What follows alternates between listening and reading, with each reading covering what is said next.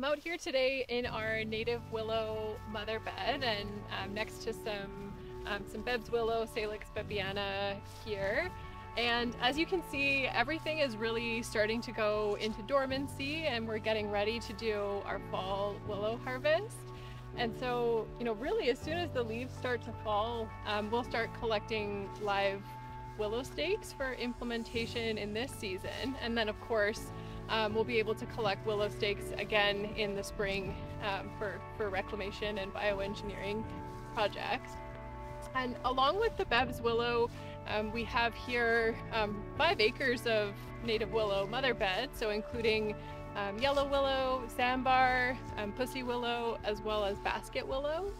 And so the interesting thing we've seen as we've established this bed across the last 3 years is just the different growth habits, even amongst willow species. And so your Sanbar willow and your yellow willow, they really root and establish fairly quickly and aggressively compared to some of the other species like your Bebbs and your basket and your pussy willow. And so even though Sanbar and yellow are really great to have in the toolkit for restoration projects, it's also nice to have that diversity in there.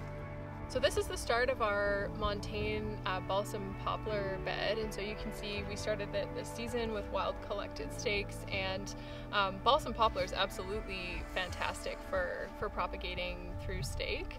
And so you'll see here, these guys are really already off to a great start, and so within a couple years it's going to be looking similar to our balsam poplar bed here right next to it, which was started from a grassland source.